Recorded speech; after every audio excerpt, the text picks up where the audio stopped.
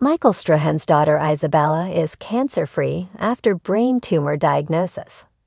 Michael Strahan and his family have an incredible reason to celebrate after his daughter Isabella announced she is cancer-free.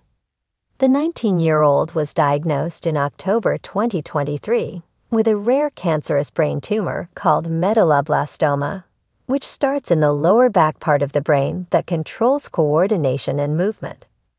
But on July 18, she shared the happy news that after an 8-month battle, she has been given the all-clear.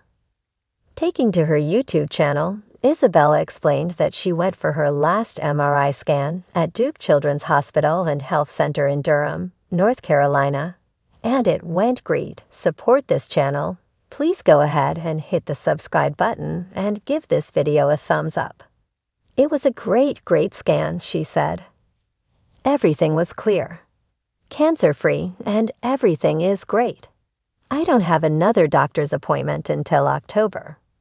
She added, I miss my doctors already and everyone who's helped me because they're all so nice.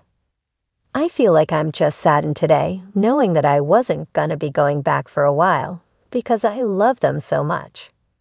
So that was my last hospital vlog until October. Isabella confirmed that she will continue vlogging other subjects, such as her move back into college and more life updates. Isabella received her last cancer treatment in June after going through 6 weeks of radiation, 4 rounds of chemotherapy, and 3 brain surgeries. We're leaving New York today to go to North Carolina for my last treatment. Yay, she said on her vlog. I'm so excited because it's the last time, hopefully ever. She added, jealous of people who don't have to do this, but at least it's almost over, and praying for those who have to go through it. The college student shared her diagnosis during an interview with Robin Roberts on Good Morning America. Her dad held her hand as she broke down in tears while speaking about her health journey.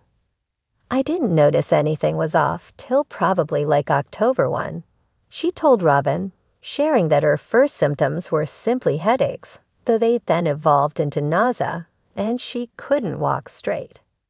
Things took a turn for the worse later that month, and she recalled, I woke up probably at like 1 p.m. I dreaded waking up, but I was throwing up blood.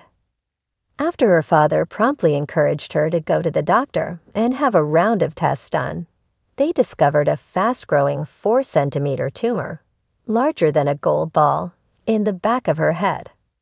Michael then confessed to Robin, I don't really remember much, adding, I just remember trying to figure out how to get to LA ASAP, and it just doesn't feel real.